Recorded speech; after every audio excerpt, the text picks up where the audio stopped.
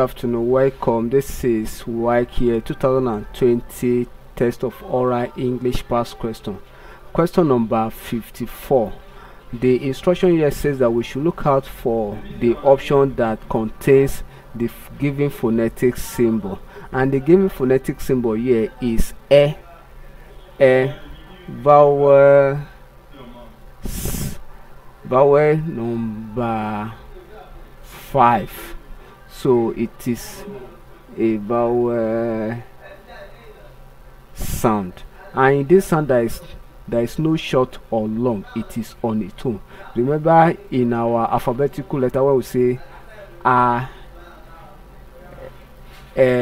e, o, and u, so this is a sound. So option A is pronounced as bite. Option B is pronounced as leaf.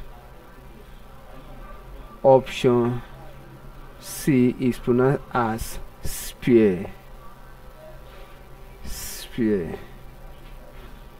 Option D is pronounced and it is translated as vein.